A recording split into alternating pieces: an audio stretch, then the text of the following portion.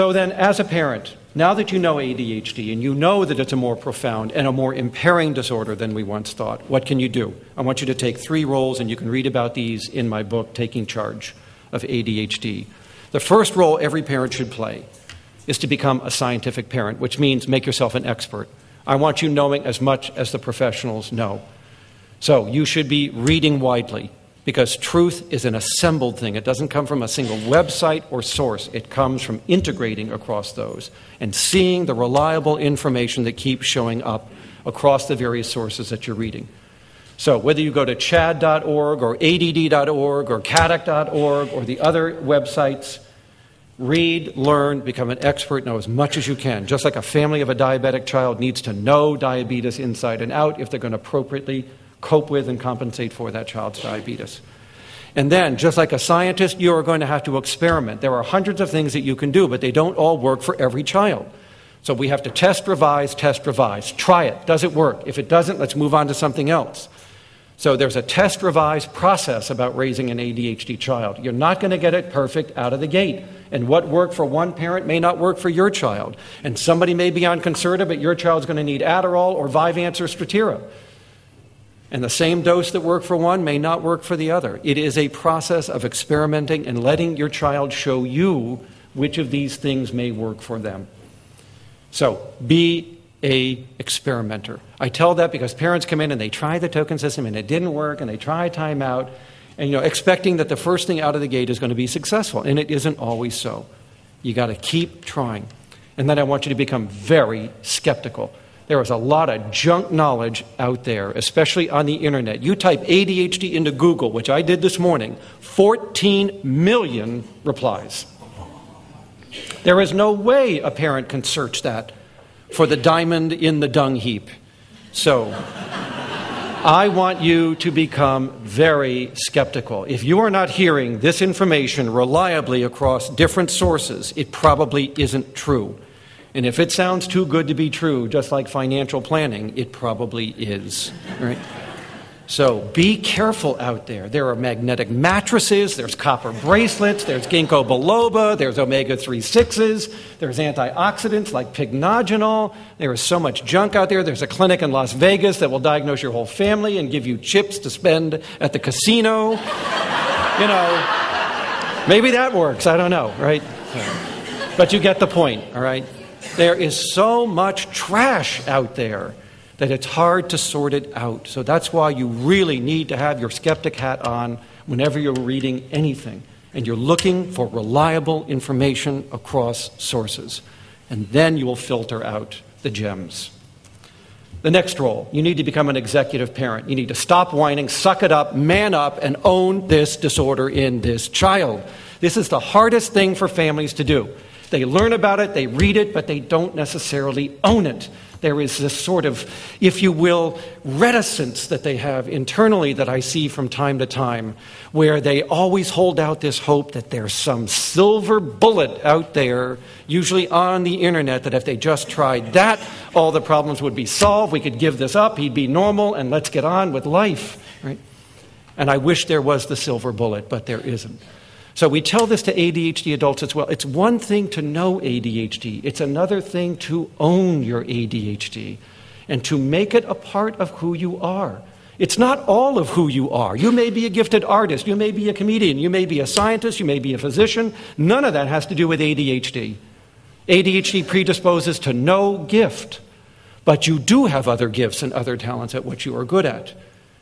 So I want you to embrace ADHD as part of who you are, but not all of who you are. ADHD is a small set of traits out of the more than 400 that you were blessed with.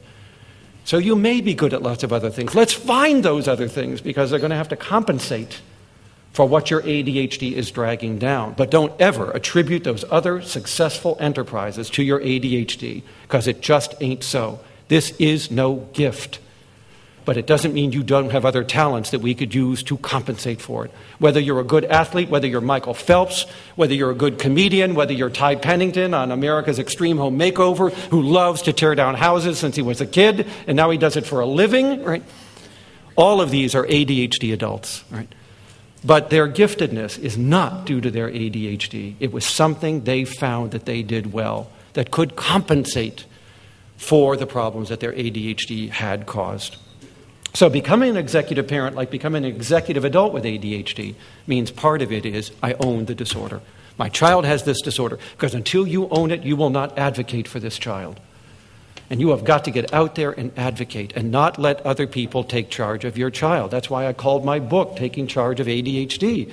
Because too many times I went to school conferences and I saw parents sit intimidated by the degrees sitting around the table and saying nothing about what was being said in that meeting. And I have to remind parents, these people work for you. You are the taxpayer. This is your child. You should be running this meeting. I want you coming in with a pad and a tape player, and I want you turning it on, and I want you saying to people, I'm not going to be able to take all the notes I want. I'm going to record this meeting. Now, let's talk about my son. Let's start with you. You're his homeroom teacher. What do you think? What's going on here? If you have to, run the damn meeting. And if somebody says something you don't understand, like your child's Woodcock Johnson psychoeducational IQ was, you were going to stop this meeting cold in its tracks. I don't know what you're talking about, all right?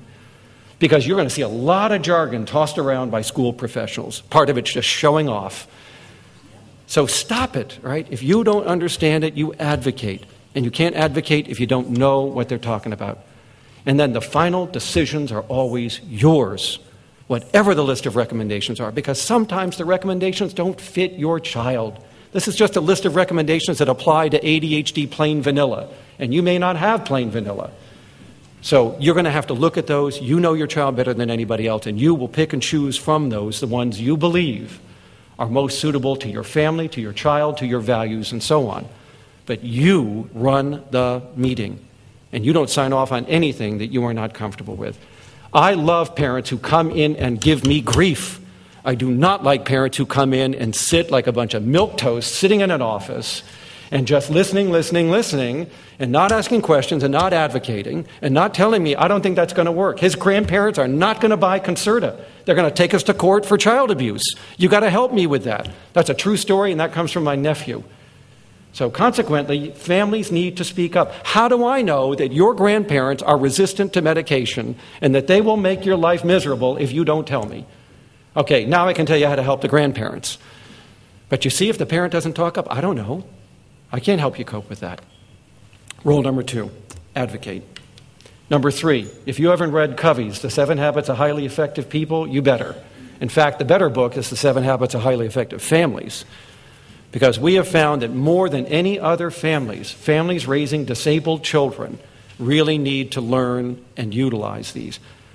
Covey has at the back of the book a diagram that looks like an hourglass that has all 7 principles built into these 2 upside-down triangles. Photocopy it and tape it to your bathroom mirror. When you are putting on your makeup or shaving in the morning, I want those 7 habits in the corner of your visual field. That is your morning reminder to try to get it right. I do that, you should do that. And I didn't raise ADHD children, but these are very good principles for interpersonal relationships, and especially if you have a disabled child. So if you're not familiar with it, these are the 7 principles. You can read more about them.